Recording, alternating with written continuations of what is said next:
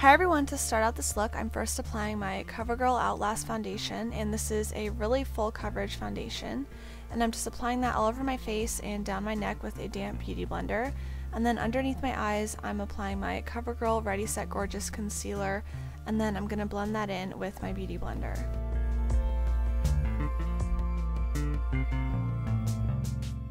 When I'm blending in the concealer, I make sure that I just bounce the concealer into my skin instead of swiping it away, because when you swipe it just basically picks up the product and it doesn't push it into your skin. Now I'm just going to powder that into place to make sure it's not shiny and it lasts longer, and then I'm going to be applying this contour shade from the NYX Contour kit right into the hollows of my cheekbones.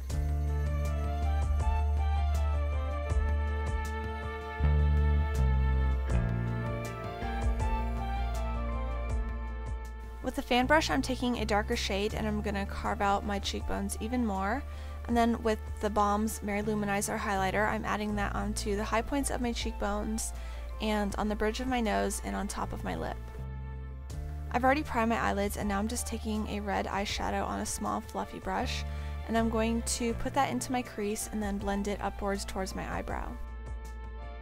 After I lay down the first layer of shadow, I like to take a big fluffy brush and just blend that out even more, and I add some more red shadow onto the brush and just blend it out even further.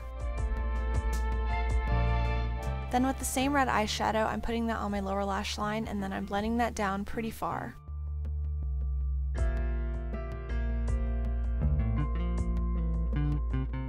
Under the arch of my eyebrow, I'm taking Phloof eyeshadow from MAC, which is a really intense highlight shadow, and that also helps the red look more seamless against your eyebrow bone.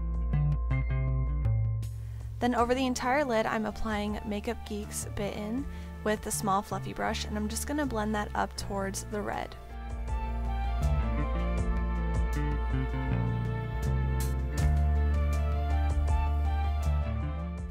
After I applied Bitten, I just took a large fluffy brush again and I blended all of that together so that it looks really soft and smoky. I also took Bitten down onto my lower lash line as well, and now I'm taking this dark matte brown shadow and I'm applying that right to my lash line, and I ended up just blending this all over my eyelid as well, and then I went over top of it with Geek's Bitten again just to keep it all in the same color family.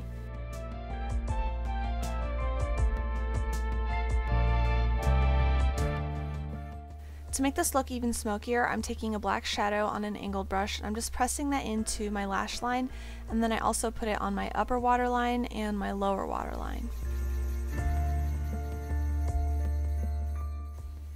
Then with a little bit of black shadow on a small fluffy brush, I'm just going to blend that up so that it blends in with the brownish red color. Then I brought the black down onto my lower lash line as well, and then I took a fluffy brush and I just blended in the black with some red shadow so that it didn't look too black. I just wanted it to look like smoky red. I've already curled my lashes, and now I'm just adding 2 coats of Maybelline's the Colossal Volume Express Mascara to both my top and bottom lashes.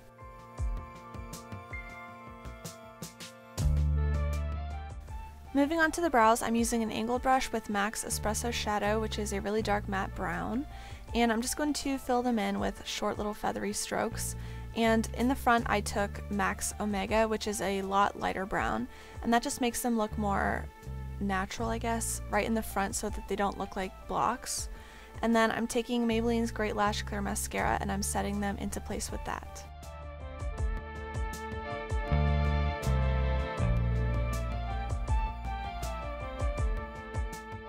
Off camera, I applied Ardell's wispy lashes, and then I layered on top of that with a more spiky pear.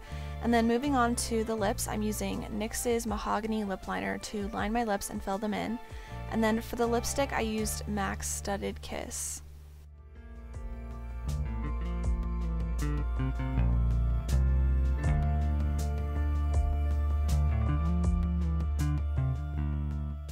This is the finished look. I'll put all of the product information down in the description box. I hope you guys enjoy the video, and as always, thank you for watching.